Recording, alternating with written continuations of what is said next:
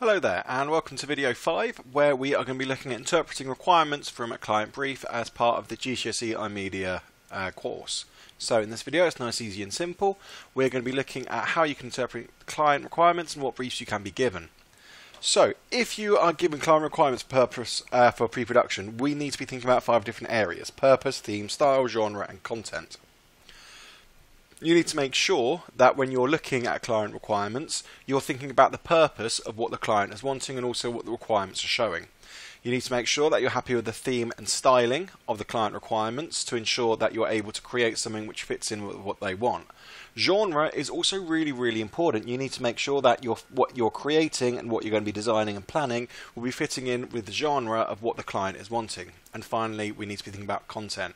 Content is king. You need to make sure that if you are designing something or creating something, the content that you've got in mind also tallies up with the person who you're creating the information and the stuff for.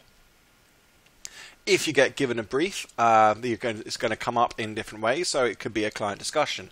These are one of the best ways to get information because when you're sat down with the client, you can ask them specific information. You can ask them if they've got any ideas, you can ask them if you've got anything they've seen in the past and want to try and mimic. You can ask them if they've seen other examples of work previously done. You can talk to them about colour schemes, font usage, and it's all really nice and clear for you to do.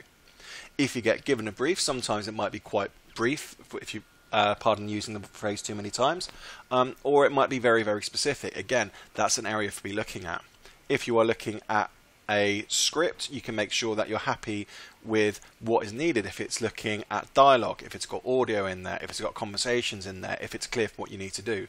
Also specifications. Specifications are overviews of what's needed. So for example, there's a specification for the GCSE iMedia content provided by OCR for your teachers, which provides them through everything that they need to be covering in the exam.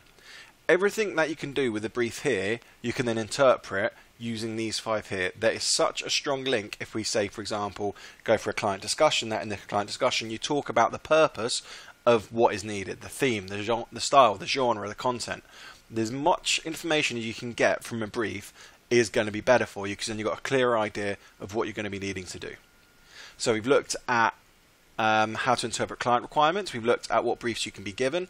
You need to make sure that when we're looking at briefs that you're going into it as much detail as possible, that you've got as much information as possible.